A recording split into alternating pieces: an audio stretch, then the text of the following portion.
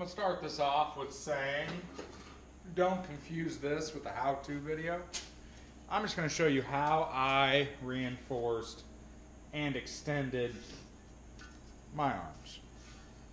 This is definitely not the way everybody does it. This is probably not a way a lot of people do it, because I cut that sucker right in half and welded in a piece of tubing.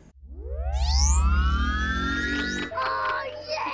The plating, I just turned paper and metal, basically. Made a little shape, traced it, put it on some metal, plasma, cut it out. Did a ball joint plate down here, and I also welded up the factory holes because I'm going to re-drill this for a GM, the newer GM style ball joint for like off of the G bodies, the unbreakable ball joints. So this is my next victim of hackery. God, that's a lot lighter. That is crazy. So make a straight line. It's basically hack that sucker right in half. That's step one. Well, step one is to get it off the car, get your bushings out. These come out really easily with a chisel and a BFH, big frickin' hammer. It's actually not that big, but this did the job. You just got to tap it around the edge and start working it out, and the bushings come out. Once you get one bushing out, your bar will come out. Take the other side out, take the ball joint off, and I just wire wheeled it as best I could get in to try to take some of the dirt and grime off. I mean, you can still see somewhere I couldn't get it. It was pretty nasty. So let's hack this sucker in half, okay? Why didn't I extend it at the ears, which is where most people do this? I did not feel comfortable with that because I extended it 1.5 inches. So I didn't feel comfortable cutting it off here, even though a lot of people do. I didn't feel comfortable cutting it off here and extending it out. 1.5 inches, I mean, that's a lot. That's 1.5 inches. That tube is 1.5 inches. So it's just, it seemed like a huge distance for me to try to make up in there. So that's why I didn't do it like that. One thing I'm going to do before I cut this in half is I'm going to cut off these lips, because on this one I ended up grinding them off, which made a lot more work. So I'm going to go ahead and cut those off before I cut this thing in half. Done deal. Let's start hacking.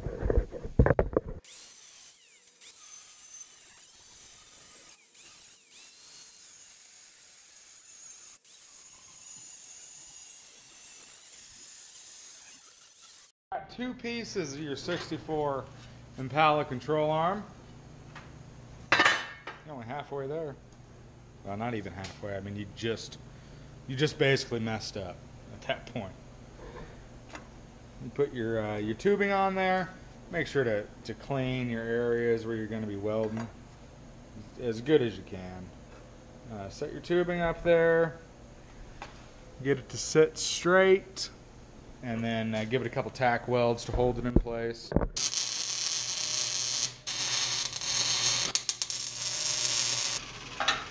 Alright, so this is the problem that I ran into the first time that I was not prepared for.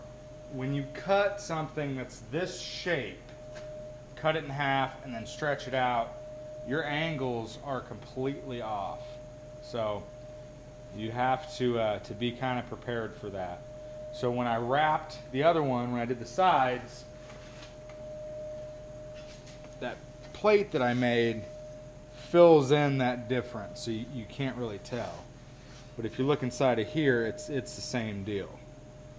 So you just got to try to line it up as good as you can line it up, and then weld it up. Spend some time here, making sure everything looks right. Everything is setting the way you want it to sit. You can change it now. You can't change it when it's all wrapped. Perfect. And then when you get it real close to how you want it to set,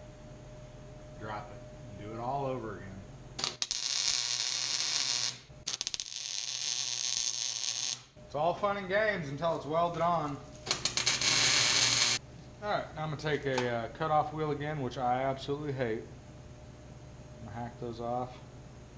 Get them a little more flush inside of there. Now that I got my tube cut out, I'm just going to throw a couple tack welds down here. After I turn on my welder. The struggle is real, only having one 220 outlet here. Now I'm going to start with this, the top plate. Quick tip. You want to put a little bit of a curve on it before you start putting it on there. I mean, you can press it down on top of your A-arm to get it to shape all the way, but this helps out a lot, putting a little curve in there. All you need to do is open up a vise a little bit and just put the lip of it in there and bend it down, walk it around.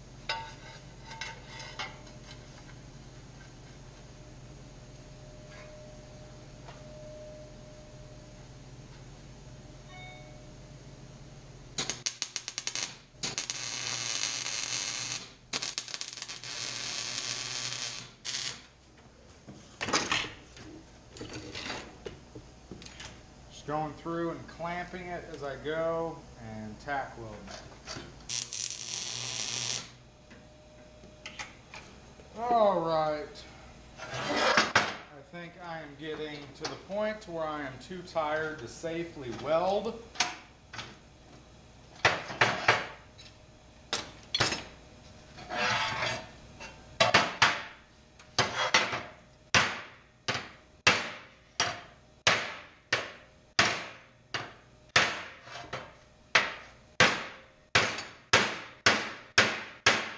Never too tired to safely swing a hammer. I'm gonna call it a night. Be back tomorrow, we'll finish this up. New day here in Des Moines, Iowa. It's even one of those nice days. T-shirt weather. Yeah. Haven't had the garage open in a while. It's quite the view. I'm sure people driving by are like, what is going on there? Garage still works. Shoot, that thing can hang up there all summer. Plenty of room. I'm going to do a little garage cleaning before I get back to this A-arm. Get some of this dust out of here. Still a mess. A little less dusty, though. Alright, let's get back to it. Now I can go ahead and start on the sides. Two pieces here. Two pieces, just need to figure out which piece goes where.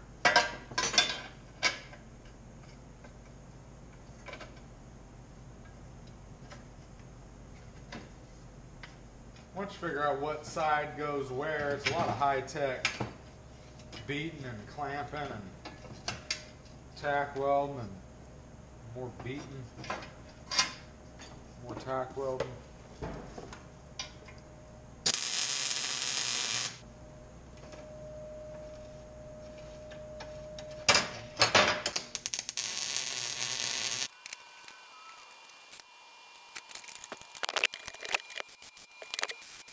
Yep. Beat, clamp, tack, repeat. There it is, all tacked up. So I'm going to go ahead and clamp this from the back side, bring it in closer to the edge, weld up all my edges, all my seams, and then I'll turn the camera back on once I get that all welded up.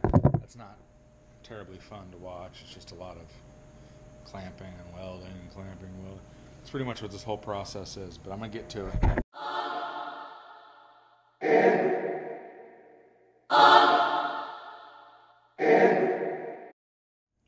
Now I could spend more time getting all of this stuff perfect, and I still might a little bit more, but I'm not going to be chroming these, so I'm not going to go ahead and get it perfectly metal finish, but that's what you need to do if you wanted to chrome plate these, is you need to make sure you got any little voids like that one there.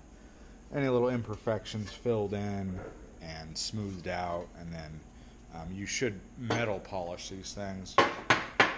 Sand them smooth, almost get like a shine to the metal before you send them out to the chromer. Ran a little bead of weld on those two seams and ground that smooth. I really don't know if the weld is necessary right there, but it looks a lot nicer. I'm calling it. Calling it done. Yeah, once I get the actual ball joints that I'm going to use, these ones that I have are just a cheaper version of the Unbreakables. They still have the same bolt pattern, so I could line it up, but I might just wait until I get the actual ball joints that I'm going to use for this. Yeah, they'll sit in there like that, so we should have plenty of room to make that work. But yeah, I'm going to call that. Now on to the lowers. I think I'm going to start with the passenger side again like I did on the front, the upper control arms, because that way if I screw up real bad, I know how to make the driver's side nice, and the driver's side is the side that I'm always going to be on, you know what I'm saying? So I'm really never going to see the passenger side stuff, so that way if I make a mistake, it's over there, and by the second one, I should be a professional by the driver's side. Low riding. It's hard to keep a camera in this environment working. I exploded one GoPro. This is my second GoPro. And it's got a bunch of weld all over it. So, if anybody's got any GoPros out there, I could use them.